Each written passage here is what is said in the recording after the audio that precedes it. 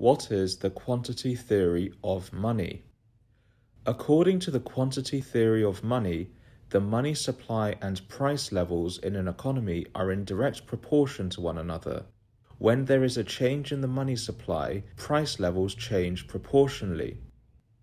Alternatively, when price levels change, the money supply also changes by the same proportion.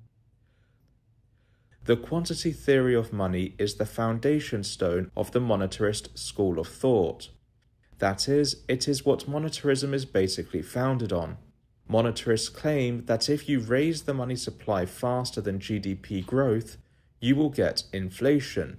If we control the money supply, the rest of the economy will take care of itself, they say. The quantity theory of money is built on an equation created by Irving Fisher, an American economist, inventor, statistician, and progressive social campaigner.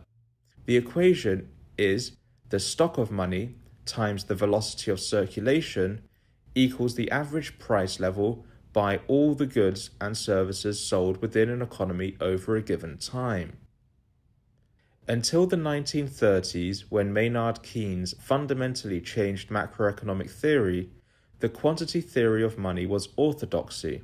Keynes challenged the theory, pointing out that the money supply appeared to lead to a slowdown in the velocity of circulation. There was also a loss in the rise of real income.